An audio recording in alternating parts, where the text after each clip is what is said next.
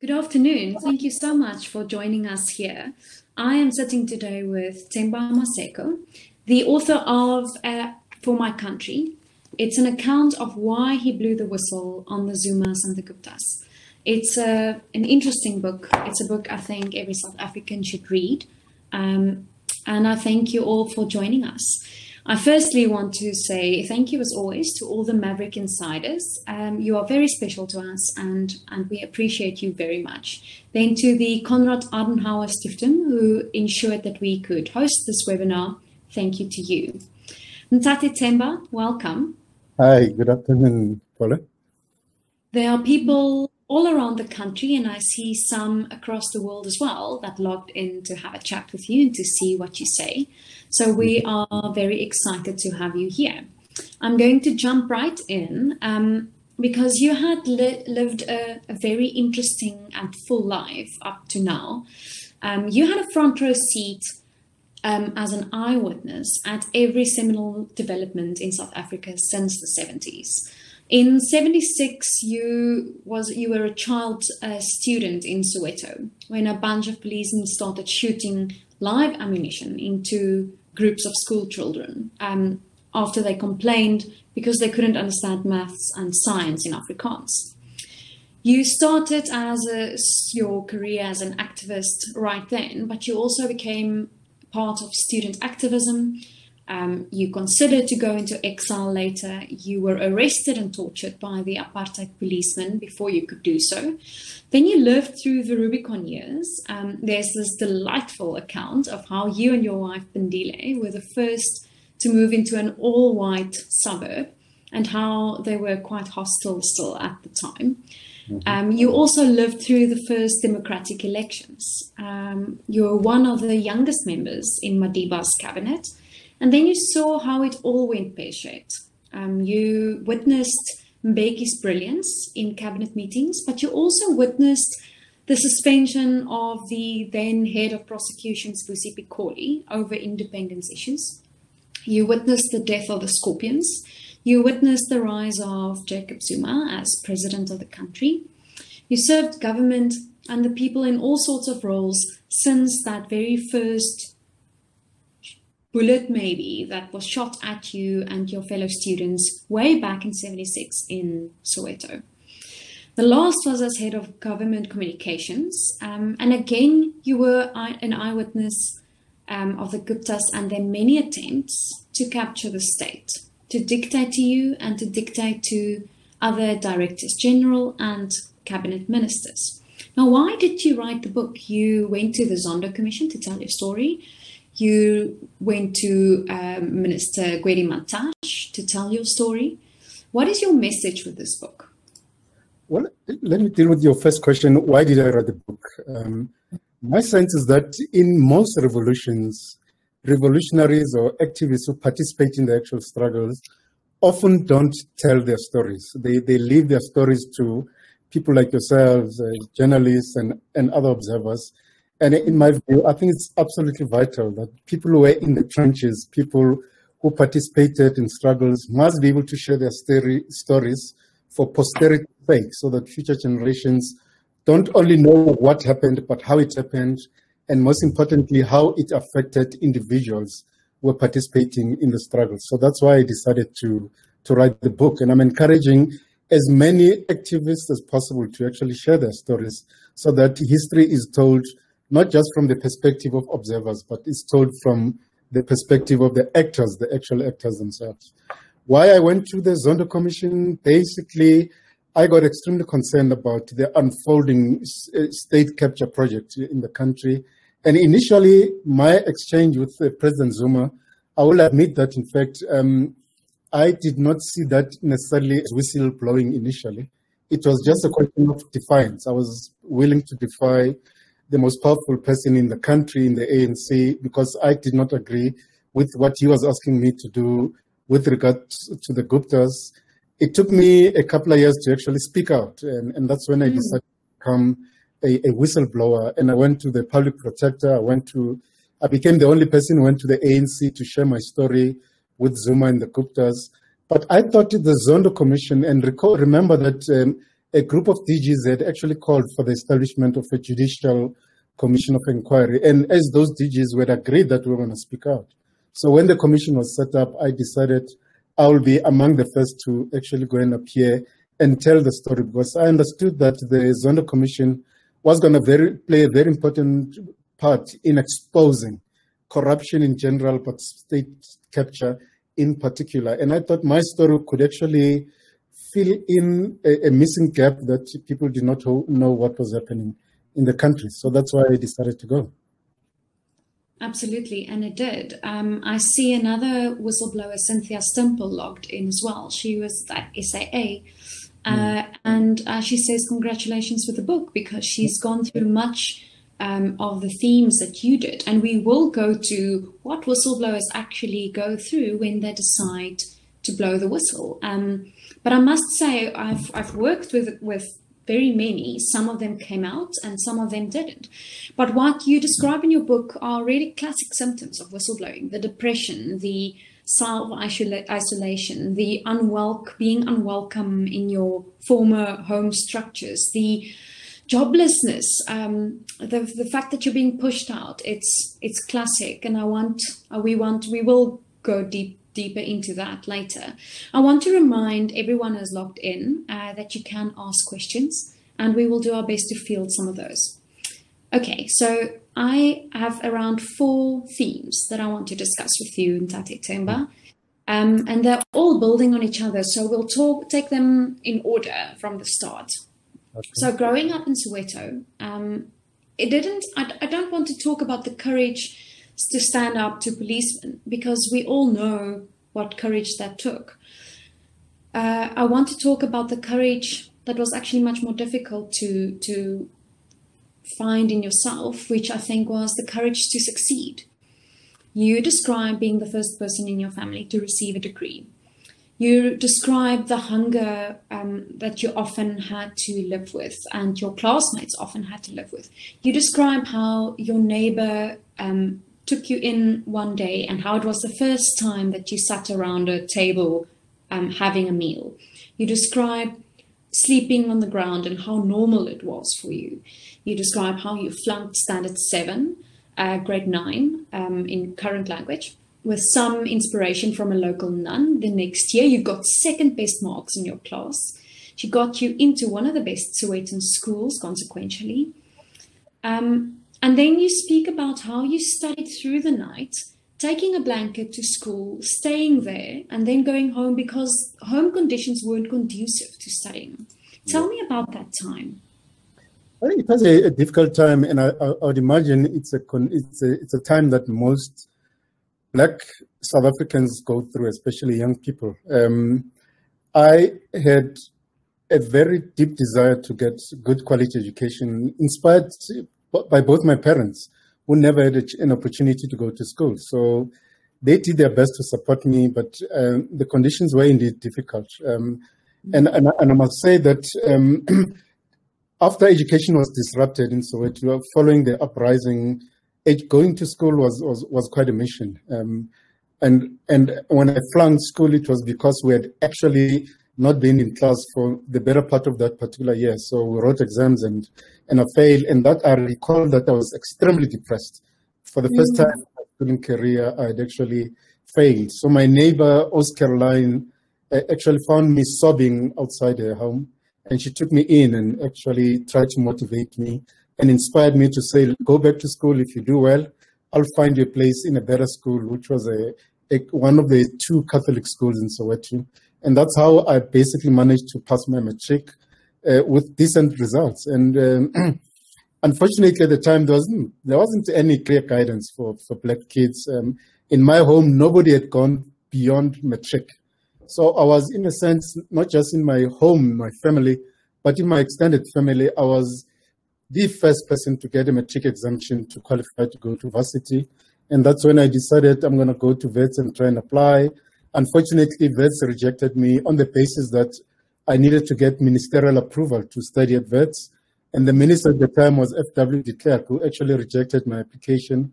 I then ended up going to university. But my experience as VETS was quite significant. And what's interesting is that most of the challenges that Black students are experiencing in universities across the land are the same experiences that we went through. Lack of accommodation, not having money to pay to buy school fees, no food, battling to cope with the academic pressures that we're experiencing at the time at VETS, and then participating in protests, fighting with the cops raiding campus, firing tear gas. So when I see the Fees Must Fall movement, for example, I'm actually reminded of the experiences that I went through as a youngster. And it shows you that as a country, we still face many of the challenges that students are facing today. Sadly, it's more than 20 years after our liberation. The challenges that we experienced then, when I was a kid at school, when I was a student at university, is the same challenges that students are experiencing today. That is such an important point, and you're actually leading me right into my next question, because what I wanted to ask you then is, why are we still struggling with these issues? We are deep into our liberation now. We are supposedly a free nation. But the Eastern Cape, there was a report the other day that said that almost 1,600 schools are still without toilets in the school. They have to have pit toilets, or they have to make a plan somehow. I mean, that is just one of the conditions that these people must face when they want a proper education. And I think you can tell us so much about how much courage, how much conviction, how many people at the right time you need to meet to actually make something of yourself and actually to become the Themba Maseko of the world. Why is it, and you spent time at the education departments of Gauteng yourself, why is it that we're still here? And at that point, I wonder if we shouldn't criticize government more. What do you think? I think that, in 1994, after the first democratic elections in the country, we had, in a sense, some kind of a leap of faith, so to speak, because we had a generation of activists who were determined, we had a vision to transform our society. A lot of us got into government. A lot of us became ministers and directors general. We had a period where there was focus, undivided focus on the part of the new government then, to make sure that we transform society, we address the challenges that the nation was facing. And a lot of new policies came into place, new structures. I mean, I was responsible for establishing the Gauteng Education Department from 4 racially based education departments to a single one. And the team of people I had in my department were so single-mindedly focused on changing the lot of our students in all our schools. We then went through a period in the country where there was too much changes happening with the complexity in the political sphere, especially within the ruling party. You saw an exodus of people from government who were being either moved out, kicked out, or fired. And that led to a major brain drain in government. And we had a situation where new blood was coming in, but also as ministers were changing in the public service, you also had new cadres of ministers coming in, and instead of carrying on from where the previous crowd left, new initiatives started. So there wasn't continuity. So there was a lot of intellectual capital that was lost during that period. And I think that we lost track. So after every cabinet reshuffle, after every general election, you'd almost think that there's a new party that was in place, that there isn't continuity of work that had been done before. Obviously, then corruption comes into the picture, where a lot of the people who end up in government tended to focus more on lining their pockets. That is, how much money they could make out of the public service system. So you had corruption allegations against people from municipal level, provincial government, even to national government. And with that corruption, this is where our society, I think, needs to do a bit of education, because people aren't able to establish the link between corruption and poor service delivery. The fact that money is being stolen means that government is having less and less resources available to build those toilets in schools, to fix our education system, to pay more salaries to teachers, to employ more police and train them. Money is being siphoned out of the public purse for corrupt ends. And that's primarily the reason why I think we are losing the plot somehow as a nation. And I think we need to begin to refocus again and make sure that government spends each and every cent, each and every minute in the country to actually improve the lot of South African citizens. Okay, I hear you saying that there's structural problems. I hear you saying that there's corruption problems. I hear you saying that that there's not enough knowledge in departments to ensure that everything goes right. Okay, so how do we fix it? Because I really do think this education problem is one of the biggest threats to South Africa, and no child should go through what you have gone through. And still we find ourselves writing about this, discussing this, and this is the year 2021. How do we fix it? Well, I think there needs to be single-minded focus on all the stakeholders, your teachers, government officials, parent associations, to make sure that we begin to address the issues of resource allocation. And a lot of it has to do with making sure that you provide sufficient resources, especially to poor schools, to make sure that you provide facilities. Secondly, focus needs to be placed on providing support and training of teachers so that we can give them not just the skills, but the confidence to deliver quality education, especially in the township schools and rural schools, because the truth of the matter is that kids, your kids and mine who go to middle class kind of schools are receiving decent quality education. The majority of students in the township or black schools aren't receiving quality education, largely because we do not have properly trained teachers. There aren't enough resources that are in place. And there's just too much policy adjustments and policy changes, and we're just not focusing on delivering quality education in the classroom. So we need to stabilize the policy environment, create policy certainty as far as, for example, your curriculum. There can't be too many changes in the curriculum because in the process you're losing out on your teachers who should be delivering that quality curriculum in the classroom. And as we are changing these curriculum issues, not enough time is spent on training teachers to make sure that they are on board. And this is creating a situation where even teachers who are teaching in township schools are taking their kids out of those township schools to your former modesty schools because they themselves do not have confidence of the education that they are giving to kids in the township schools. So it's those kinds of issues: resource allocation, teacher training, curriculum certainty, and I think that will go a long way towards stabilizing our education system. And I would also encourage every listener to do something active about education in the country. We can't go on like this, and we need people. It will solve a lot of problems that we have currently if we can solve the education problem.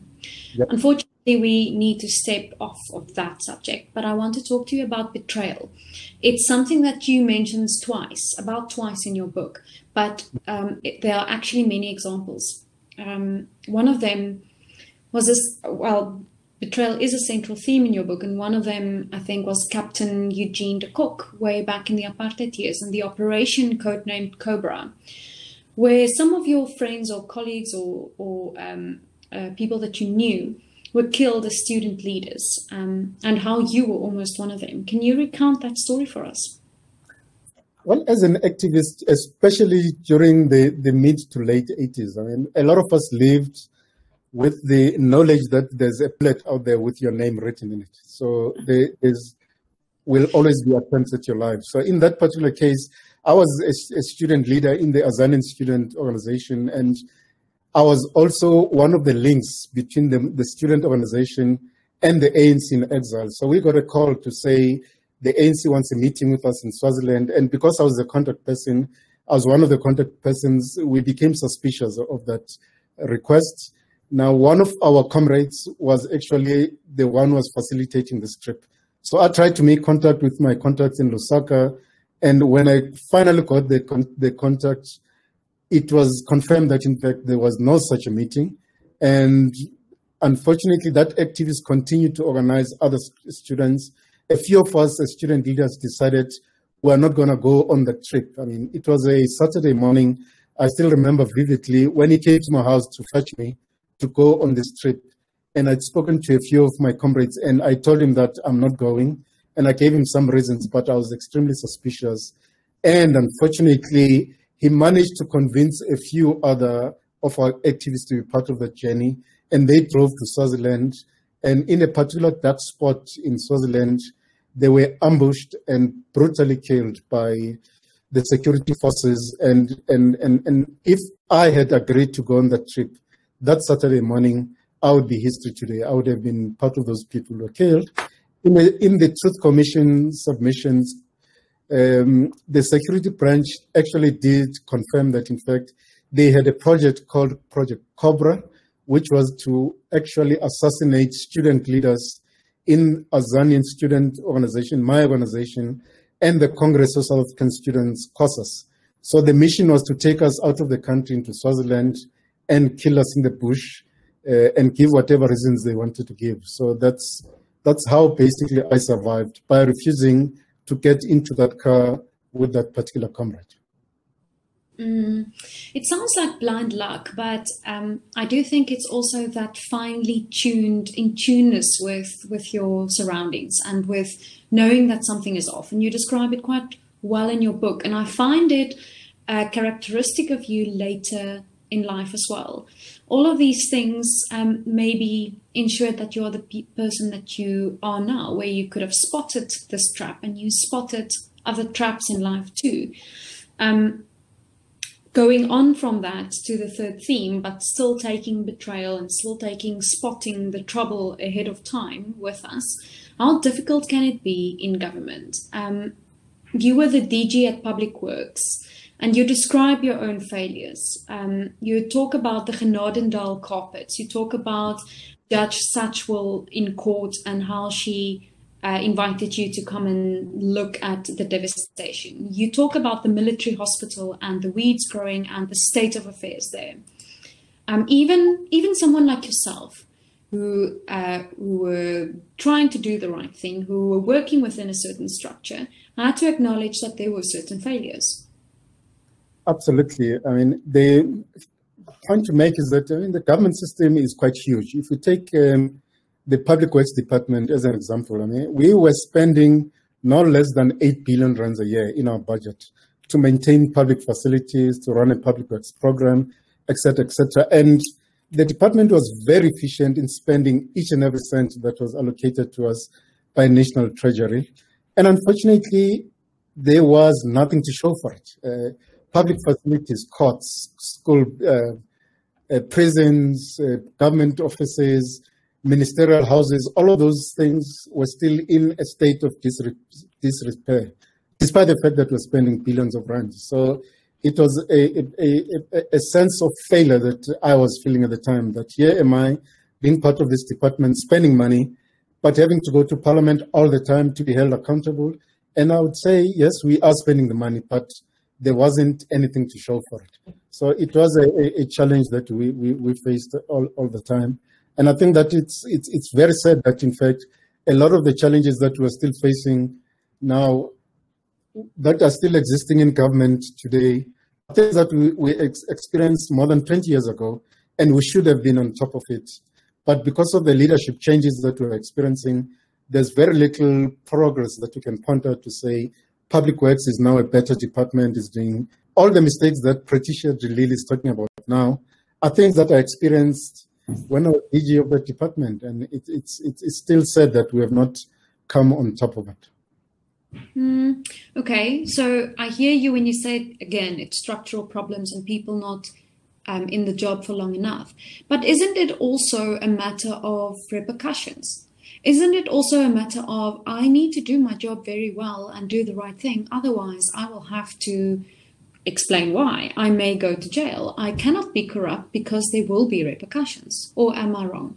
I like what the new Auditor General is actually trying to do, because she's now beginning to introduce an element of accountability on the part of government officials. So she's basically saying, if there is unauthorized expenditure in a department, people must be held accountable. And I think that's one of the things that we didn't have at the time. It was enough for government officials to go to Parliament and say, yes, we didn't do this, yes, we didn't do that, and it will be end of the story.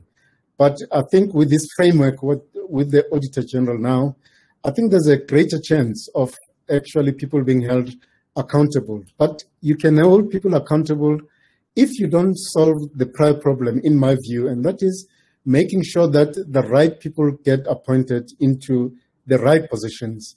As especially Director Generals of Department, very little will actually happen, change will happen, because we need to move away from a situation where people are appointed by ministers because they are seen to be amenable to what the minister will ask them to do as soon as they get appointed. So we have a skills shortage that exists in the public service today, largely because skilled people have the public service.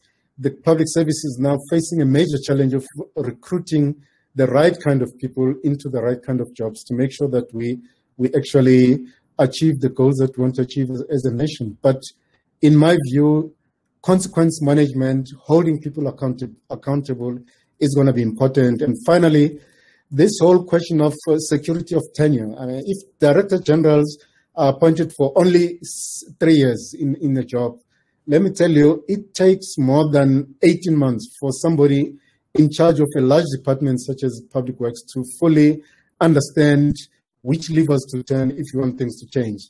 And at the end of that 18-month period, when you're beginning to understand what your job is about, your term is just about to end. So I think that government needs to also review this shortened period of employment for DGs, give people security of tenure so that they can sit comfortably and know that, in fact, they've got 5 years to achieve certain goals. And to turn a department around within a matter of 3 years, in my view, is a pipe dream. It can't be done. And maybe, as you say, employ someone who really can do the job and not try to circulate the people in government at the moment. We have so many bright stars in the public sector, in the private sector, and we should make use of them. And then, as you make the point in your book, the tenure of 3 years is just not something that someone in a cushy job in private sector will accept when they get invited to the public arena. So Ufense Pashoko asks, do you think the current administration is doing everything they can to save our country and combat corruption? I think there are good things that this government is trying to do. One of the things we've just talked about now is consequence management, and that is holding people accountable, prosecuting somebody who's guilty of corruption. And I think that will go a long way if we can begin to see people such as a minister or a senior government official, a CEO of a state-owned enterprise being arrested and wearing orange overalls in prison for corruption. It will begin to send a signal. Some of the things that the new government is doing is to strengthen the National Prosecuting Authority, because that's where, during the state capture period, a lot of damage was done. The capacity of that agency was actually reduced to a point where prosecutions cannot be done. I think that the government is doing the right thing in appointing the right people, qualified lawyers, qualified accountants, and making sure that, in fact, people who are accused of corruption can be prosecuted. So I think that government is on the right track. I think that I have confidence that, in fact, we are on the right path of fixing all the errors that went wrong over the past decade or so. So we can certainly perhaps proffer that argument when we look at all the cases being heard, all the money being frozen by the Special Investigation Unit, by the latest conviction from the prosecuting authority. But how can we make that argument when the SIU and the NPA's budgets are cut? That's a very unfortunate thing, and I understand why maybe some government tends to do that, because there are serious budget constraints. This government, largely because of the thieving that took place over the past decade or so, government does not have the cash. So they have to strike a balance between providing money for services such as education, health, water, housing, fixing potholes in the roads, but at the same time building capacity of the state to fight corruption. So it's a difficult balance to strike. And it will be difficult for more money to be taken away from education, for example, and put that into the SIU. Both things have to be done, and it's a striking balance. I don't envy the officials at National Treasury because they have to make these allocations. But get rid of corruption, then we will go back to the good old days where we were even talking about the budget surplus in the state coffers. But unfortunately, we are in a budget crisis as a nation, and some balancing act still has to be done. But I believe that, in fact, the little that additional that has been put into the SIU, the NPA, is still equally important, because we have to improve services on the one hand, but at the same time, we have to make sure that those who steal from the coffers of the state are held accountable. They are arrested, prosecuted, and their assets are seized as a matter of priority. You're speaking like the good government spokesperson you once was, I think. Andy China asks, I engage with many who say that justice doesn't work, so why bother to report corruption? Themba, what do you think needs to change to ensure speedier justice? Well, it's what we've just discussed. I mean, we have to improve the capacity of the state to investigate all acts of corruption. And I know a lot of people are worried and complaining about the amount of money that is being spent on, for example, the Zondo Commission. But it's important for us, if we want to get to the bottom of fighting corruption, we've got to understand how the networks operated. And that's what the Zondo Commission is actually explaining to us, the relationship between politicians and corrupt business people, the extent to which appointments to state-owned enterprises, Eskom, Transnet, etc., to boards took place, so that the corrupt or certain people are appointed into those boards to facilitate the thieving that took place during the period of state capture. So a lot of those things actually help us understand how the state capture project was managed, how it ran, so that we can put measures in place to prevent it in future. But in the short term, I'm convinced that, in fact, the work that's being done by the prosecuting authority, by the Hawks, is progress in the right direction. We'll see results maybe in a few months' time. It may take even longer than that.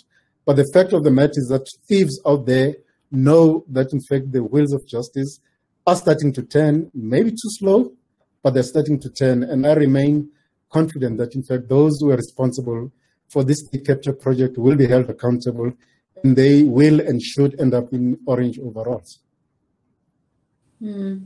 Okay. You, in your book, you sort of summarize what we've just discussed very eloquently. I think it's something that I should read out loud on page 125 for those of you who already has the book.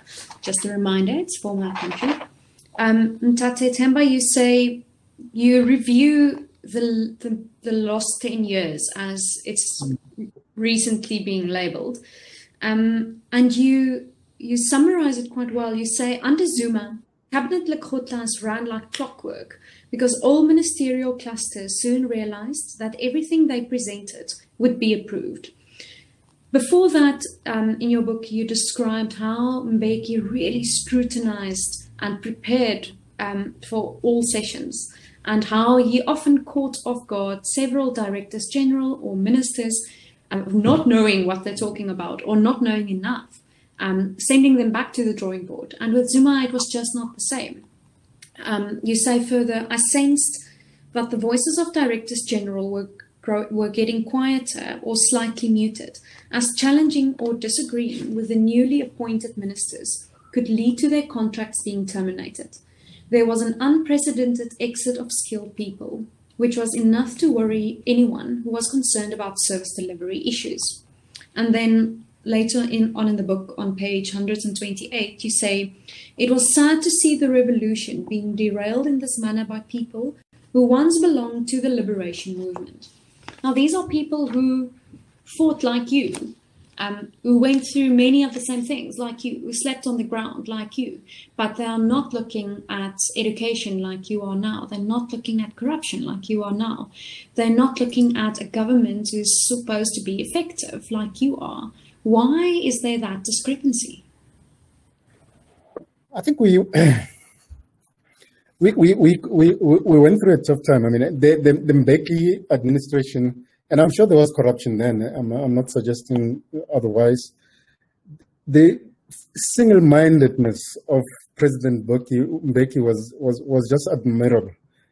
He was a taskmaster. He made sure that he led government by example. So governance to him was everything. Was more than just wearing a nice suit and driving a fancy car. So a lot of us, directors general and ministers, knew that when there was a cabinet lekgotla, for example, coming, we had to literally spend half the night in the office making sure that you do your homework, you prepare thoroughly, because when you present, Mbeki will be sitting there and you'll have to show and demonstrate that, in fact, you know what you're talking about. But when he unceremoniously left the public service, then things started changing. I mean, the culture became totally different. I did not feel the same sense of agency to do the right things. So preparing for cabinet Makhutlas became just another job you present. And I don't recall a time when any of the government proposals or programs that were presented were ever rejected because not enough detail was put into it or not enough thinking had gone to preparing for them. So you got a sense that, in fact, the governance model that was in place wasn't continuing to yield the kind of results that we were actually looking for. And then I got a sense that, there was a new generation of people coming into government, especially at a political level, people who were driven by a mentality such as it's our time to eat, as somebody put it elsewhere in the continent. So it was people who are coming into government, firstly, who wanted to sort out all of those who were seen to be part of the Mbeki faction. So a lot of civil servants exited the system during that period. So any attempt by a director general and official to give advice that is seen to be contrary to a minister or a group of ministers led to isolation and possible exit of some of those government officials. So you got a sense that the vision that drove us when we got into government in 1994 was starting to disappear. People were driven by other motives of trying to make sure that they have better and stronger levers of power, especially with regard to the control of resources. And that's when the roots of state capture started emerging, because people saw government as a platform to actually start siphoning out resources for their own pockets. That is a very important sentence you just said, because what you're essentially arguing is that people changed over time from being the liberators to being the people who stood for their own pockets and who wanted to make money off of government and off of the people without ensuring that the people are okay. And that brings us right into the Zuma era, how people stood up for the president at the time, how they defended him with their buttocks even. And it leads us right into that first call from Ajay Gupta to you in 2016. Tell us about that. Well, I met Ajay Gupta when he was a board member of what was then the International Marketing Council, the IMC, now called the Brand SA, and I'd had one or two conversations with him. And then he tried, after that IMC discussion, he then tried to make contact with me to say he needs to have a meeting with me to discuss the establishment of a media company. So I tried to ignore him for a while because there were already rumors at the time that, in fact, he was up to no good, using his connections with Zuma to actually access government contracts. I avoided him for quite a while, but he was persistent to a point where I eventually agreed to meet him. And he insisted that the meeting must take place at his home, the famous Saxonwold, Shabin. And I agreed to meet him there. On my way to the meeting, I then get a call from President Zuma to say there are these Gupta brothers who need my help. I must actually go and help them. So I go to the meeting. In the meeting, that's when Ajay Gupta demands that I take the whole government budget to him, to his company, so that they could communicate government messages better. And I said, no, that's not how it's done in government, and explain the detail in the book. So the meeting ended abruptly without me agreeing. And I knew at the time that, in fact, there was no way I would go around talking to government departments, taking all their money and sending it to the Gupta company. And in any case, I did not have the authority to do so. So that was the end of the story. And then closer to the date, this was in 2010, closer to the date of the launch of his first project, which was the New Age newspaper, I then get a call from one of his lieutenants, Tony, demanding on a Friday evening, demanding a meeting with me on a Monday morning. And I tell him, listen, my Monday is full, but call me on Monday and we'll set up an appointment. He insisted, and I told him I'm not going to agree to that. A few minutes later, I then get a call from Ajay Gupta himself, basically telling me that his people telling him that I'm not cooperative, and that he was insisting that, in fact, the meeting should happen. And in fact, he said the meeting will no longer take place on Monday. It will take place the following day, which was a Saturday. And I told him, Ajay, I'm out of town. There's no way I can meet you tomorrow. And he said, listen, you're going to meet me on Saturday. And I told him, I'm not going to meet you. And in fact, I told him that there were government officials who own newspapers who never had the audacity to even call me and give me an instruction. And at the end of that conversation, he told me that I did not understand what was going on, and he was going to speak to my superiors and make sure that I'm sorted out and they'll get somebody who will be more cooperative with them. And at that point, that's when I think I said something like he must go fuck himself or something like that, something unpalatable like that. But that was the end of the conversation. But importantly, the tone of the call was somebody who knew that he had authority over me. It was an instruction. It wasn't a conversation, and that's what I found totally, totally unacceptable. And at that point, I decided I'm not going to cooperate with him. But I knew that in doing so and saying so, I was going to make somebody unhappy, and that is Zuma, because he's the man who had called me to say I must help the Gupta brothers. So that's how that conversation actually unfolded. So Themba, let's read that heated conversation as you recount it in your book. You say here that you were on your way to Sun City on the road. Your wife was sitting next to you. Yep. And Tony Gupta phones you, fob him off and says, we'll talk on Monday. And then AJ phones, which was the big enforcer of the family.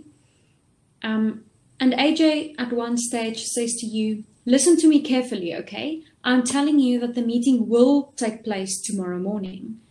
You say, now you listen to me, AJ. You can't give me an instruction to meet you tomorrow because I don't work for you. And AJ says, no, you listen. I will not tolerate any nonsense from you because you don't understand what's going on. I will speak to your superiors and tell them to replace you with someone who will be willing to cooperate.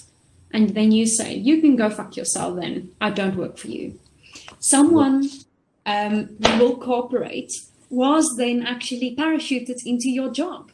And it brings us right back to betrayal and the changing of mood within the ANC, where Colin Shabani, your superior at the time, said, when you complained, he said, it would be very difficult to raise such a sensitive issue with the president. Don't you think he should have actually just done that? And isn't that one of the reasons why we got ourselves into that position, is because everyone thought, sure, that's a bit sensitive. We can't really tell the president no. Pauli, the difficulty with that period was the fact that if there was any problem or challenge either in government or in the ruling party, the right person to go to is the president to complain about what some business people were doing to you. Whereas in this particular case, in my case, the issue was about the president himself and his friends, and clearly people were using their connections with Zuma himself, the Gupta brothers. So it was possible, it was in fact not possible for me to go to Zuma and say, listen, your friends are doing this, because in fact he was the one who was, in a sense, who had given me the instruction to actually help them out. So interestingly, when I was defying Ajay Gupta and refusing to cooperate with them, I continued to be in the same space with Zuma. We sat in cabinet meetings. I was sitting literally, he was sitting literally above me. And at no stage did he say, did you speak to Ajay? are you helping them? He just kept quiet and ignored me completely, refused to have meetings with me in my capacity as CEO of GCIS and government spokesperson. And I raised the matter with my superior, advised by prominent people in government, such as your Frank Chikane and other ANC leaders. And Collins Chabane was at pains to say, listen, he's going to try and speak to the president about the matter, but I could tell just from the tone of his voice and looking at his eyes that this was a difficult challenge that he had. He, for instance, when he received the instruction from Zuma to remove me from GCIS, he said he did not agree with this decision. He'll try and talk to the president, but at the end of the day, I must understand that Zuma was his boss and he has to implement that instruction. But it just demonstrated the fact that at the time, Zuma was a very powerful person within the ANC and also within government. And I suspect that even ANC leaders who knew the problems basically feared the man and could not actually confront him on the issue of the Guptas and the shenanigans with government departments and SOEs. And so everyone kept tiptoeing around the president, and now we find ourselves in the current situation, which is very undesirable. Shouldn't we, I'm going to repeat that question, shouldn't we have been stricter with the president at the time? I think that I was most disappointed by Parliament, but clearly Zuma had a firm hold over the ANC caucus in Parliament. And MPs saw, and very senior politicians, including ministers, did not have doubts or hesitate to stand up in Parliament and defend Zuma for all kinds of things. I mean, we remember that whole embarrassing swimming pool briefing by a number of ministers who were defending expenditure in Kandla. So Zuma surrounded himself with people who not only supported him, but also feared him, and therefore did everything to make sure that they defended him. The ANC, NEC, I think, could have played a much different role because not all NEC members were in cabinet. So in a sense, you'd expect them to be more objective and make sure that they raise challenges that exist out there. But the ANC itself was a disappointment, largely because, again, Zuma was too powerful and nobody could actually raise their voices. But credit goes to civil society organizations, and I might say opposition parties also stood up. The media, people like yourselves, played a key role in making sure that all these issues of concern were raised. Business leaders also at a later stage started realizing that something was going terribly wrong. And that's when we started seeing movements emerging, Save South Africa campaign, for example, where ordinary citizens took to the streets and said, this far and no further. So South Africa did wake up, but by the time we all woke up, a bit of damage had been done in the state system, and that's why we're sitting where we are today. A bit of damage. I think that's being kind. So I want to move on to whistleblowers. And the symptoms that you describe are the classic symptoms of someone who, by conviction of them feeling this is the right thing to do, they found themselves in a situation which they didn't actually see themselves as whistleblowers to start off with, later realized, okay, I can be seen as a whistleblower, and then having to deal with that blowback, having to deal with being a pariah in your own organization that you actually fought for to get into power, that you find yourself without friends in your movement, where you find yourself without being able to get a job, where you find yourself out in the cold, literally, as the ANC say, it's cold outside the ANC, and you find yourself in financial trouble, you find yourself depressed, you find yourself isolated in real life, as in not seeing people, but also in your mind. Tell us about whistleblowers and how difficult it is to be in that position. Pauli, I must say that, I mean, I had moments as I was writing this book where I could feel tears in my eyes because of how strongly I felt about some of these things. And the issue of whistle blowing, when I got to the chapter, I spent literally days debating whether I should write about this or not. And the reason being that, on the one hand, it's important for society to know what whistleblowers go through. But on the other hand, you got to think and worry about if you tell the truth and if you give too much detail, what message are potential whistleblowers going to receive from that? In other words, are people going to be scared to speak out because they don't want to go through what a Maseko went through? So it was a taxing time for me, but it's a chapter that ultimately my publisher and I said, we can't leave out, we have to include there. But it was a very taxing period for me, the political isolation. And I relate a story of attending a funeral of Ronnie Mamuyepa, an old comrade of mine from the UDF days, who was also in government. I arrived at the parking lot, met lots of my former colleagues and comrades, and everybody was able to talk to me. But as we were walking closer to the venue, most of those people found something to do or other people to talk to. And I found myself walking alone into the hall.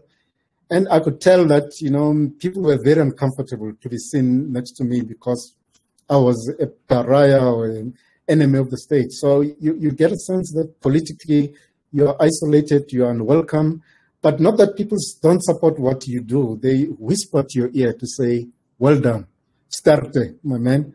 But in public, they did not want to be seen to be associating with me because they feared that if they are seen to be too close to me, they'll be seen to be supporting me, and they will get into or experience other problems in their work environments. Then there are financial pressures that you go through. Your cash runs out. You invade your access bonds, you invade your life policies. You're basically taking money from your future and your kids' future just to make ends meet. You get used to visiting pawn shops to pawn a cell phone or a motor vehicle just to pay bills for a particular period of time. Your phone stops ringing. You can't sleep at night. You wake up in the morning dreading how you're going to spend the rest of your day. You fear the night because at night you can't sleep, you can't eat, and you resort to things like visiting alcohol from time to time just to cope. Fortunately, I tried to have a stronger will. I went to gym every day, I played golf, I did this and that. But at the end of the day, there's a family to wake up to face each and every day. And the difficulty is that, we don't always prepare our families for the consequences of being a whistleblower. And that's because we don't think enough about the consequences. But it affects your family, it affects your kids, it affects your wife. So it is a very, very difficult space to be in.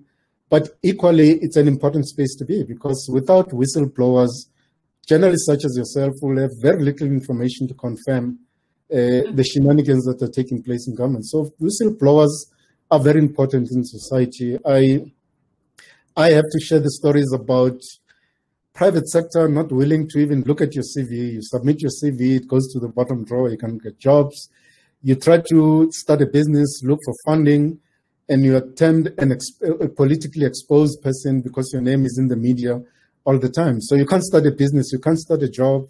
So life becomes difficult. So whistleblowers need to know that these are challenges. What the country's responsibility is to ensure that measures are put in place to support whistleblowers, because if we don't, then shenanigans, corruption will continue unabated. And people can do things in a sophisticated way that unless a whistleblower speaks, the country will never get to know about those things. So I think that we have a duty, a responsibility to support whistleblowers by changing legislation, by getting society to be aware that whistleblowers need support. I can't finish here without saying that I also got a lot of support from just ordinary members of society. I bump into people in the streets, in the malls, and they pat my back and say, you don't know me, but well done, and thank you for what you've done. And that gave me motivation. And obviously, support from family was very important, and a few friends, of course. Okay, I have time for one question, and I want to focus on you and whistleblowers. Give me 3 things, Themba, that would have helped you if you had it at the time when you started blowing the whistle. It would have made all the difference. 3 things that society and government needs to change to help people like you, Cynthia Stimple, Musile Motepo, those people who comes out with the gory details. Look, only 3. The first thing, obviously, I think we need to look at legislation to make sure that whistleblowers are protected. But it's not enough, because at the moment, the legislation simply protects you from a labor relations perspective, that you can't be fired if you blow the whistle and etc. Secondly, our country needs to come up with a way of supporting whistleblowers with their kids' education, and making sure that they can actually survive from day to day. And thirdly, talking about private sector needs to come to the party. I think that they have a major role to play in making sure that they support and offer work opportunities for those who can't remain in the public service to work in the private sector. But whistleblowers in the private sector also face challenges, similar challenges. So in a sense, you're thinking that one of the ways in which business can actually support the whistleblower movement is supporting entities, civil society organizations, whose job is to support whistleblowers, to make sure that they fund those civil society organizations to support whistleblowers. Whistleblowers blowing requires a lot of legal support in a lot of instances. Now, if you're without a job, without income, you can't even get a lawyer. And some of the whistleblowers get intimidated by their employers, be it in government or private sector. So they end up having to go to courts or preparing affidavits and all kinds of things. They need legal support. So that kind of support, I think, is absolutely vital. And lastly, making sure that as a whistleblower, you make sure that you've got your family on your corner. Talk to them before you go out in public, because at the end of the day, you need family support to survive each and every day. So letting your family know what you're about to do, what it means, and making sure that everybody in your family is on board, I think that's absolutely vital. That is such an important discussion, and I'm sorry to say that our time is done now. Thank you, Themba Maseko, for taking us through your journey to help us understand how you became the man that you are. And thank you for blowing the whistle and ensuring that in your own way, you worked for, yet again, a better country. Thank you then for the Konrad-Adenauer-Stiftung for supporting us and Themba to ensure that we can host this webinar. And thank you again for the Maverick Insiders. You are special to us and we appreciate you. Good day. Thank you.